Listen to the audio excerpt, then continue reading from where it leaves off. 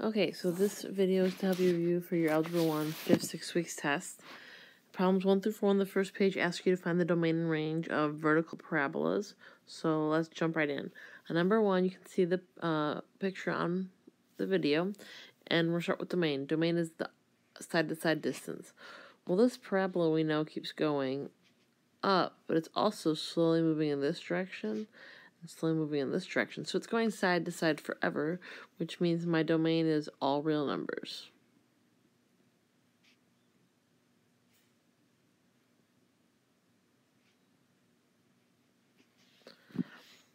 My domain is all real numbers. Now my range, the smallest y value I touch is right here, and it goes up forever, so I don't have a top y value, which means if the smallest I can be is -4 and up, it means that y has to be greater than or equal to -4. Because right here I get to touch y equals -4, but I get bigger than it. Same thing for number 2. We have a vertical parabola, so we know off the bat that domain is all real numbers. And then we have to find our range. Well, this time the highest value is y equals 4, and I'm moving slowly downward, which means y has to be less than or equal to 4. Again, the same kind of problem.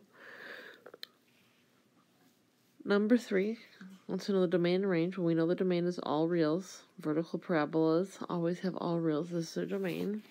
The range is going to start at 8 this time, so y is less than or equal to 8. And for the last one, again, you have an up and down parabola, so your domain is going to be all real numbers. Oops, don't need that one. And your range is going to be from this bottom piece right here up. So my range to y is greater than or equal to -1. So number 5 and 6 on your review are about the graph on the screen. And so question 5 says, what is the range of the quadratic function graph below if the function is translated up 4 units? So to translate up, you can grab any point on the parabola. I'm going to grab the vertex right here. I'm just going to move it up 1, 2, 3, 4 units. Do that one with different colors. So here's my vertex. I'm going to move it up 1, 2, 3, 4 units. So here's my new vertex. And you can grab any point on the parabola and do this, but this is my vertex, which means now my parabola is going to do this. So if I want to know what the range is, now that I've moved it up 4 units, I'm looking at right here. This is my lowest y value right here, which is 2. So my range is going to be, for my range for number 5, it's going to be y is greater than or equal to 2, because I touch 2 right here and I go up, I get bigger. So I touch 2 and I get bigger. And then the next problem says, what would have happened if you had the same graph, but instead of moving it up 4 units, we're going to move it down 1. So again, I'm going to go back to my vertex right here, and I'm going to move it down 1 right there. So now I would have had like this graph. So if that's my graph, the yellow one, my lowest value now is right here, which is -3. I'm still opening up, so y is greater than or equal to -3. So problem number 10 says that Neil used the graph below, which you can see on my screen, to solve a quadratic equation. He found the solutions were 1 and 4. What is the equation that Neil graphed? So those are my two solutions. And so if you're going to write something, you have y equals a x minus 1, x minus 4. It's always x minus, and then whatever the x-intercept was. So if you look right here, this is my x, here's my minus, and then at the very end, this 1 was my x-intercept. That's what it said in the problem. Same thing with the 4. And then we just need to find that a value, or make sure the a value is 1. So to do that, easiest thing to do is go to the graph and find a point. So let's find a point, and it can't be one of the x-intercepts. So we should probably use something very easy, and we could use right here the y-intercept. This y-intercept right here is 0, 4. And the 0 is my x, and the 4 is my y, so we're going to plug those in for x and y. So instead of writing y equals, I'm going to write 4 equals a. Instead of writing x minus 1, I'm going to write 0 minus 1. And then I'm going to have 0 minus 4. So 4 equals, this piece right here is going to be a negative 1, and this piece right here is going to be a negative 4. So when I multiply a negative 1 times a negative 4, I'm going to get a times 4. And then when you divide the 4 over, your a value equals 1. So his equation was definitely y equals x minus 1 and x minus 4. And if you want, because we found that a is 1, you can put that 1 right there out front. Number 11 gives you the graph on the screen. It says label the following: x-intercept, y-intercept, vertex, and if it's a max or min. So this right here and this right here are my x-intercepts.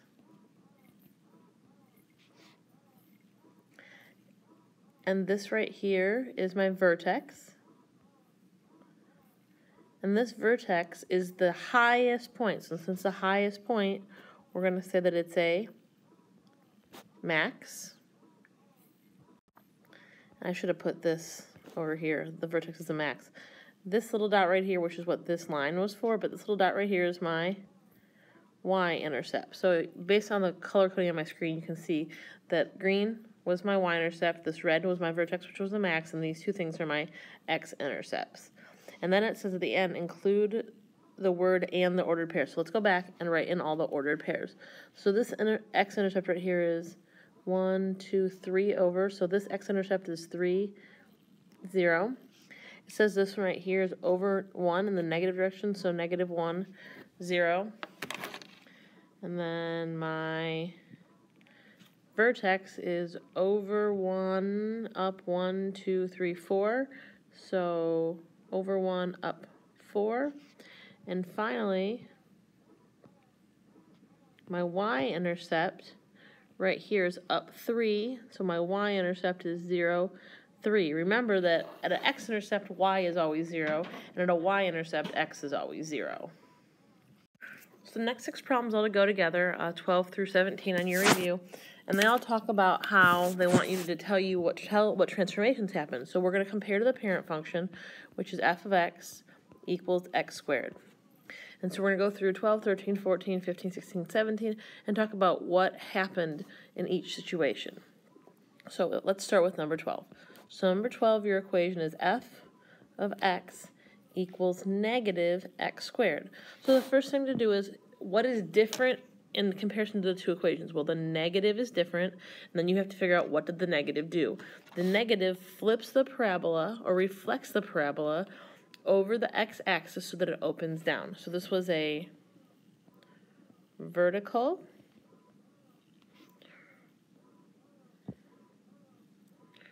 reflection, or a reflection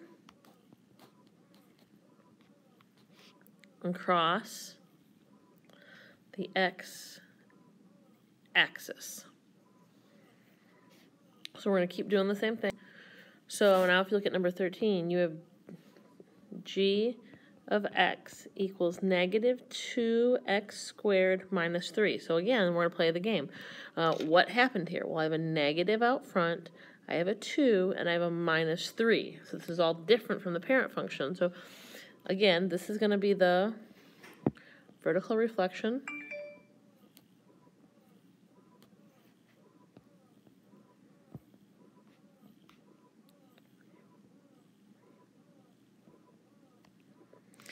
This 2, if you were to graph it and compare, this 2, because it's bigger than 1, actually makes the parabola grow faster. So it's a vertical stretch.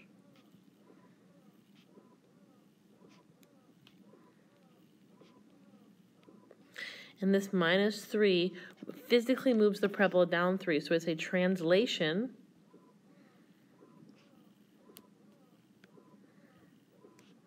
And then you could write down that it went down 3 units. Number 14, the equation is h of x this time. And we have 1/2 x squared. So I hope that you're telling yourself that the 1/2 is what's different.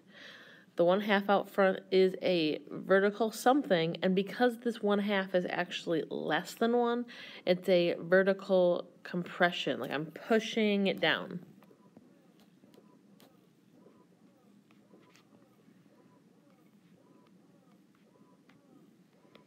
Just want to draw a quick graph. So, quick graph, don't judge my drawing abilities.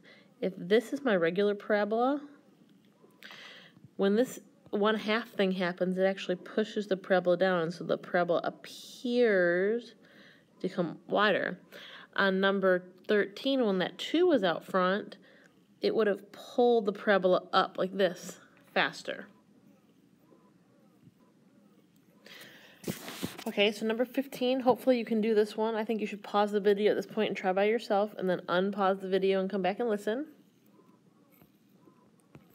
So for number 15, you are given j of x equals 2x squared.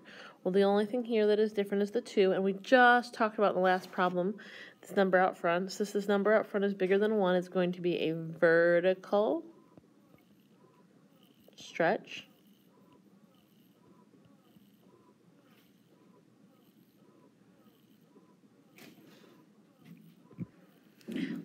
Number 16 says that you have f of x equals 5x squared minus 2.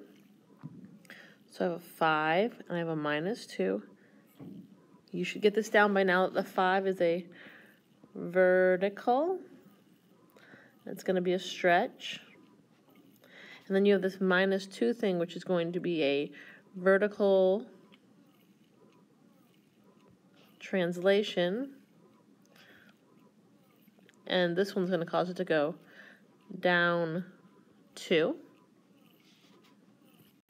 And then finally we have number 17, and number 17 says that we have f of x again, only this time f of x equation is negative 1/5 x squared. Those things that are different are the negative and the 1/5. The negative reflects it over the x-axis, or it's a vertical reflection.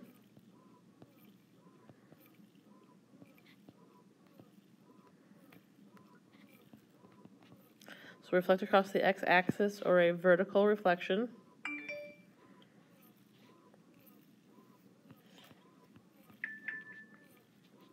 And then 1/5 again is a vertical, but it's a compression because it's less than 1.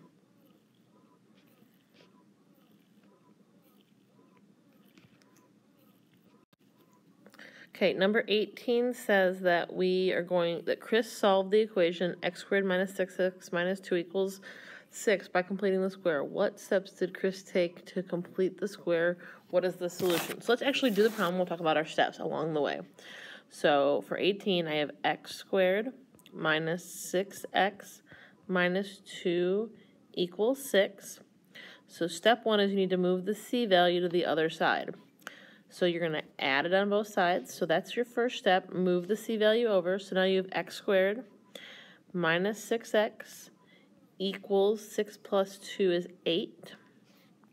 The next step is not really a mathematical step, but it's something that I do.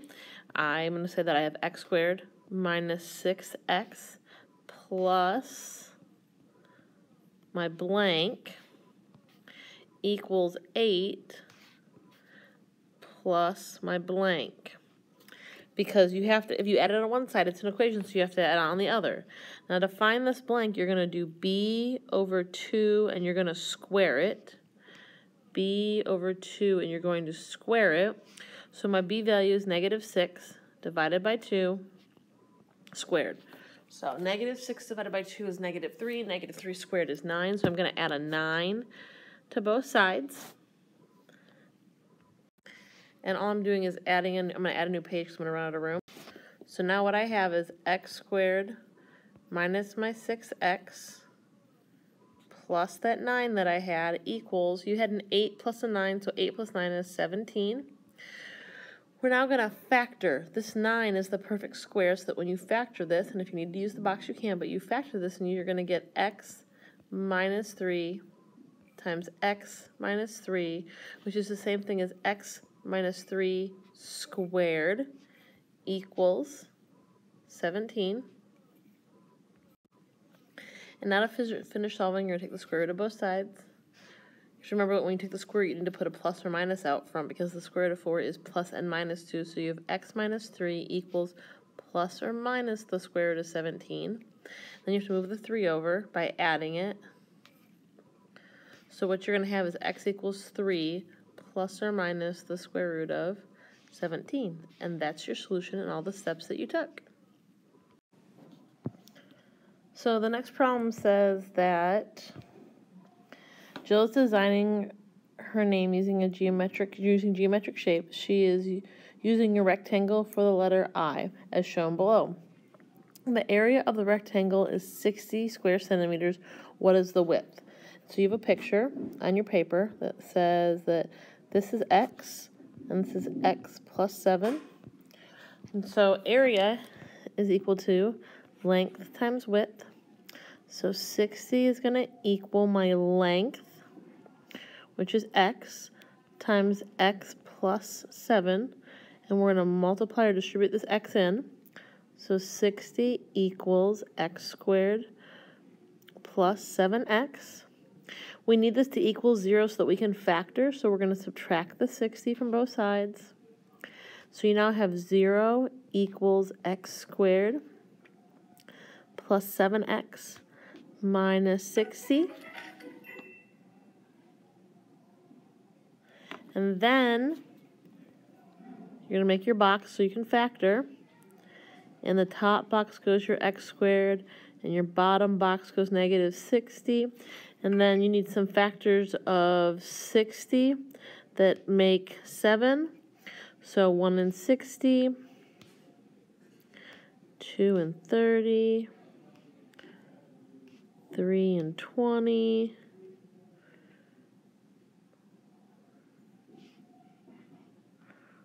4 and 15.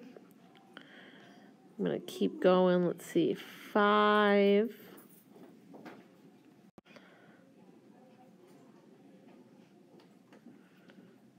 5 and 12, and there's your magical pair, 5 and 12. And then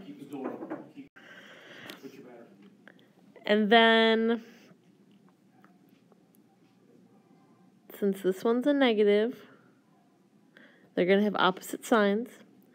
Since this is a positive, the bigger number has to have a plus sign. So this one's a plus, that one's a minus. So now we have minus 5x and positive 12x, and then you factor. The negative 5 and negative 60 have a negative 5 in common. X squared and 12x have an x in common.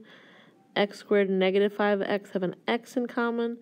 12 and negative 60 have a 12 in common. So this thing factors into x minus 5 and x plus 12. And again, this still equals 0, so you're going to set each piece equal to 0. So x can equal 5, or x can equal negative 12.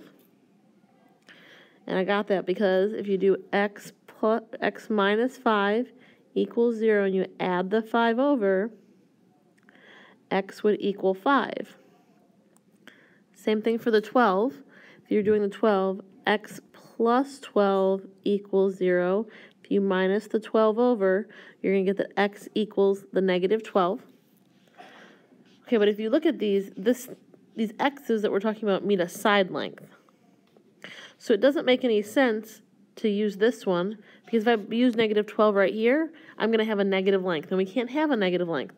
So this is the only one that makes sense, but please be very careful, because this 5 is what the length is over here in my picture. The question asked me for my width, so to find my width, I have to do 5 plus 7, so my width is 12.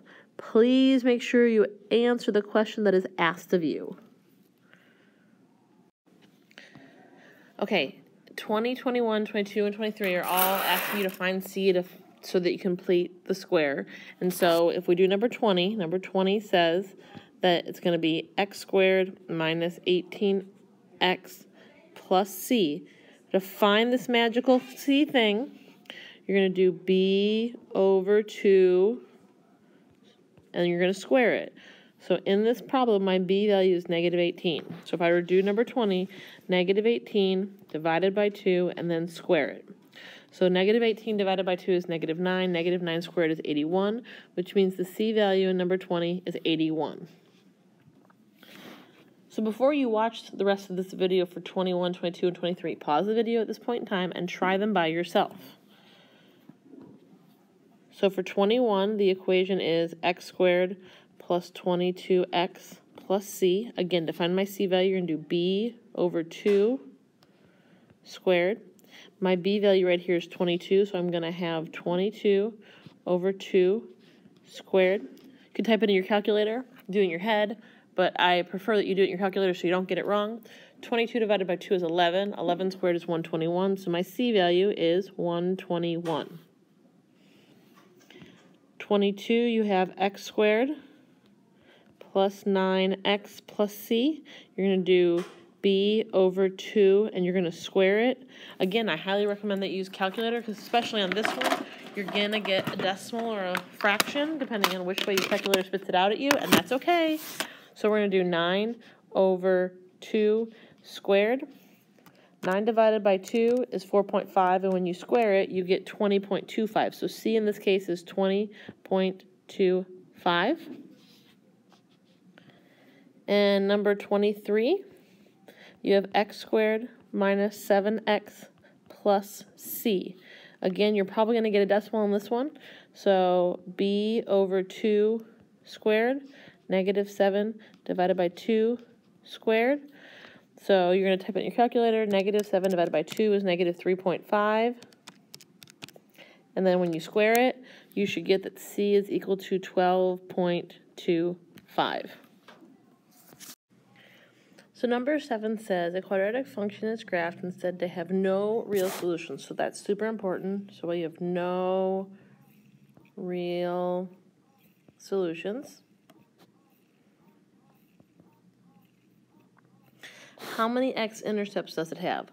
Well, you need to know that solutions are synonyms or synonymous with x-intercepts and roots and zeros. They all are closely related and almost sometimes the same thing. So solutions tell me how many times I cross the x-axis, which thus tells me how many x-intercepts I have.